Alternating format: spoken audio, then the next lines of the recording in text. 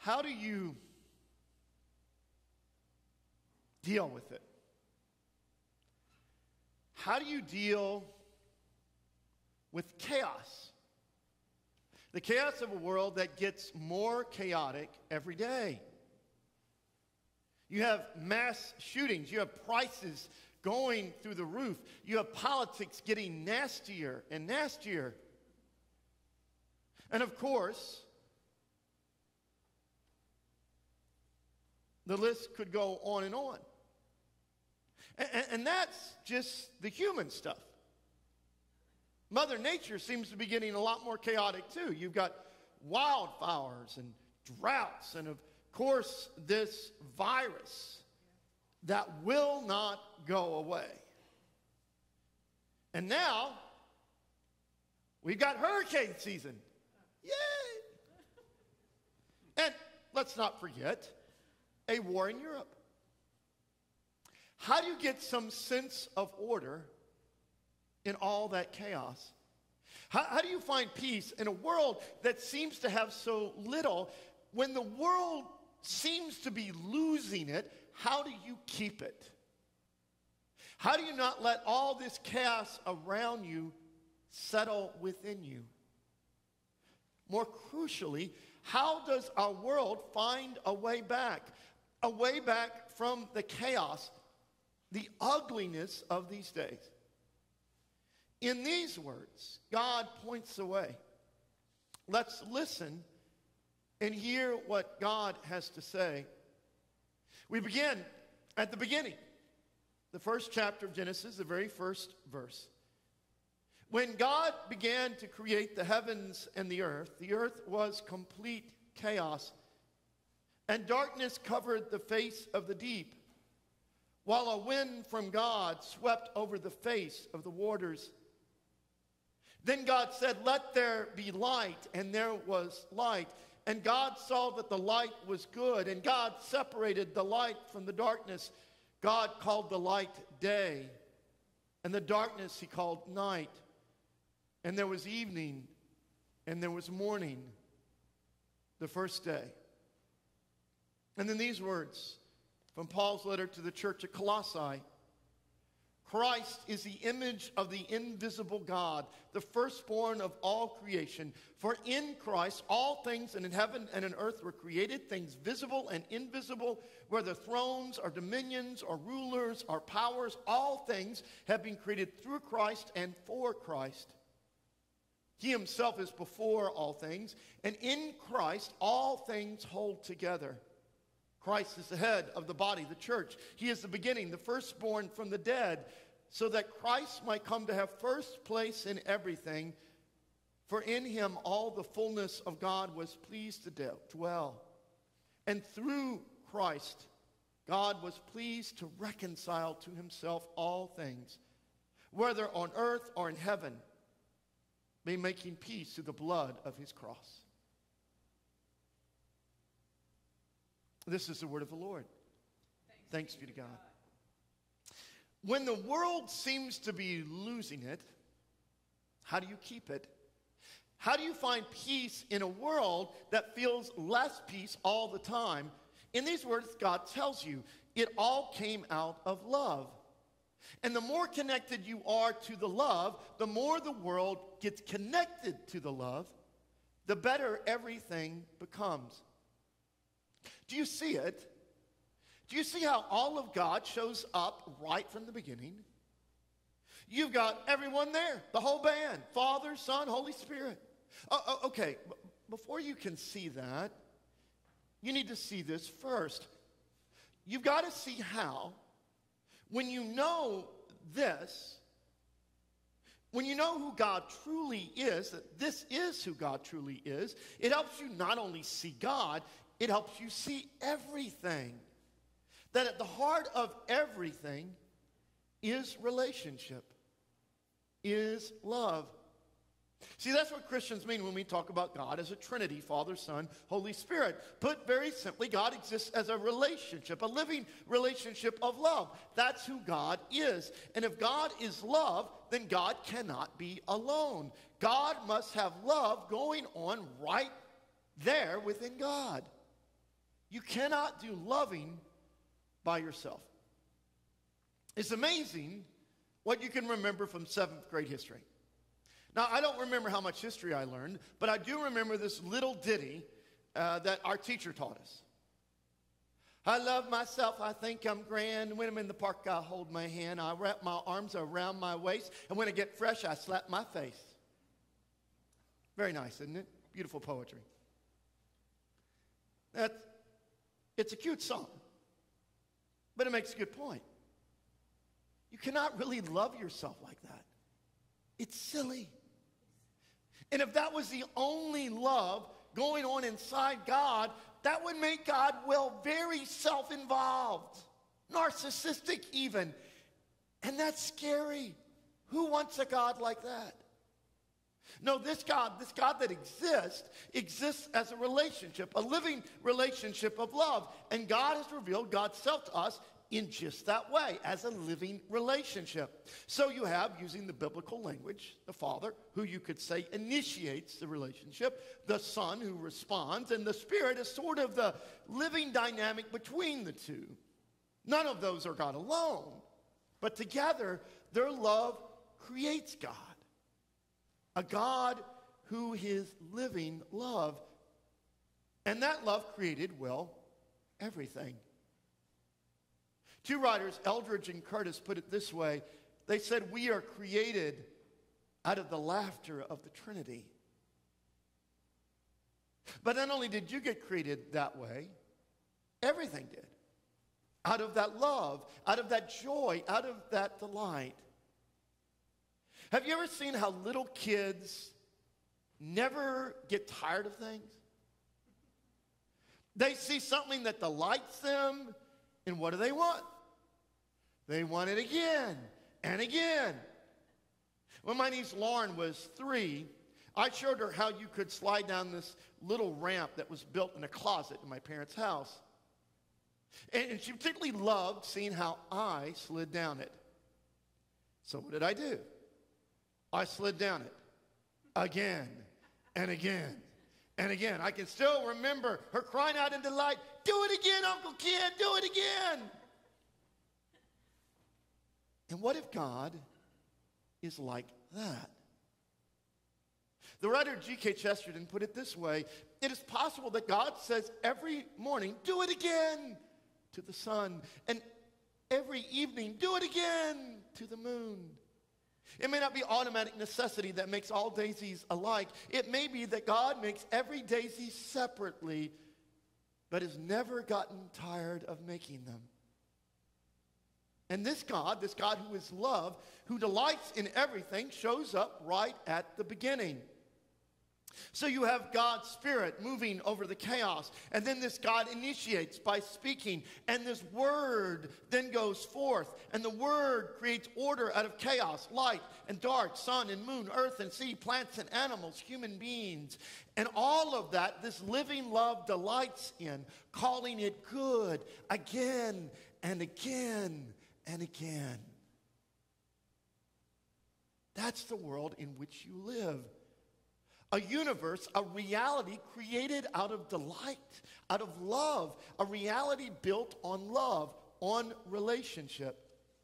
And the more we understand the universe, the more we understand how wondrously connected everything that exists is. For decades now, we've known that particles exist that affect one another over almost measureless distances. Scientists call it entanglement. And these particles get so entangled that what happens to one particle happens instantly to the other particle, even if that particle is billions of miles away. Technologies like quantum computers are built on this fact.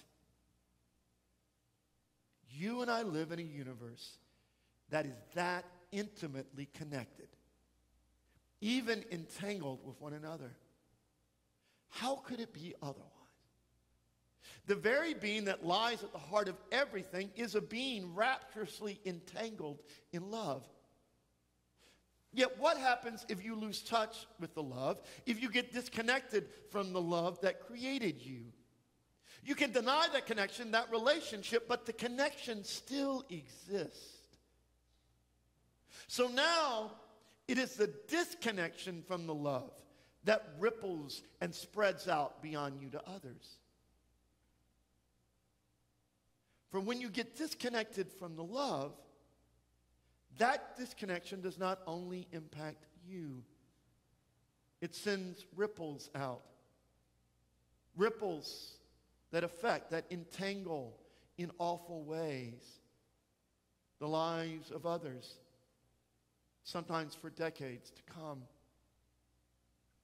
It's been clear for a while. What happened in Uvalde did not start in Uvalde.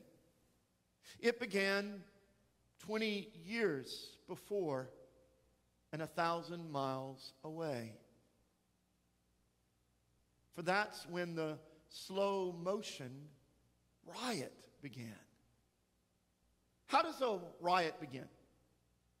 Does it begin when suddenly a bunch of people randomly decide to go break windows and wreak havoc? No. It begins when one person who has been dying to throw a rock through a window does it. And nearby stands another person who, if he sees someone throw a rock, might throw one too. So he throws. And then another, a few feet away, who might do it if two people do it, she throws a rock. And then there's 2 or 3 folks whose threshold is, say, 3 folks throwing. And then they start throwing rocks. And by the time you get to 50 folks throwing rocks through windows, wreaking havoc, all sorts of people start getting infected. Before you know it, you have hundreds of people throwing rocks, wreaking havoc. That explains how so many law-abiding people went crazy at the Capitol on January 6th. They got infected by the riot, by the fear, by the anger, by the rage, by the disconnection from the love. About 20 years ago, 2 broken, angry, alienated teenagers in Columbine, Colorado, kicked off a slow-motion riot. For the script for killing that they created when they massacred their fellow students at Columbine High School infected others. In the 8 years after Columbine, our nation suffered 12 more school mass shootings. And in 2/3 of those, the shooters made explicit reference to the killers at Columbine. In the 11 school shootings in the other parts of the world in those years, over half clearly mimicked Columbine. And the infection has been getting worse and worse, leading more and more troubled young people to not only get infected by the unthinkable, but to act on it. So children die, victims of a disconnection that is infecting too many. Suicide and terrorism infect others in the same way, leading to the death of thousands, even millions. You see, we are all entangled with one another. And if you are entangled together in love, then that love can be so powerful, so beautiful. For whatever you are entangled in, you will spread to others. And if it's not love, you will spread that too. Do you remember when Facebook first came out? I loved it. I connected with friends I had not seen in years. And I felt the love. It felt social. A post from a friend 1,000 miles away would bring me joy or lead me to reach out in support. You'd see complete strangers come together again and again to help a family or a child in need. It was amazing.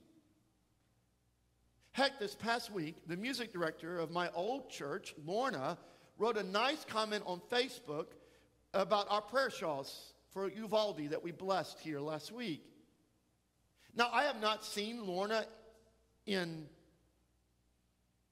15 years. I haven't talked to her in a decade. But I'm still feeling the love from her words on Facebook. That's powerful. But soon other entanglements began to spread on social media. Anger, self-righteousness, ugliness. Now those entanglements have infected millions, maybe billions. It's infected me a few times. Have you ever posted something to Facebook or other social media that you regretted? If so, it likely infected you too. And now too often social media feels, well, antisocial. That's why I'm always encouraging you to share our post from the church on Facebook or TikTok or Instagram, because we post stuff that shares the love. And Lord knows social media can use as much love as it can get to be shared. But how do you get free of getting infected with the ugliness? How do you find peace and love in a world more and more captured by resentment and self-righteous judgment? How do you get connected more to the love, even get joyfully entangled in it? You realize this love has never stopped reaching out to get entangled with you. Do you realize? Right in the center of reality, in the dance of love that is God, your DNA is hanging out. Why? This God, this divine word that created everything, became human with human DNA. God got born as a baby. And Jesus, this God, got dirty and dusty, played with his friends, delighted in a glass of wine and a good joke. And in Jesus, this God got willingly entangled in our ugliness, our evil, so much so that the ugliness and evil killed him. But Jesus got entangled, yes, but Jesus never got infected. No, the light of Jesus' love shone into that darkness, even into the darkness of death, and that darkness could not stand against it. No, that light shone and nothing could stop it. That light shines still into your darkness, into my darkness, into the world's darkness. To free us from it, to free you from it, to bring you home, to bring you back into the love. And that love will not stop until everything gets reconciled in heaven and on earth. Jesus will not stop until everyone and everything is joyfully entangled in the love once again, including you. How does that begin? That love living in you.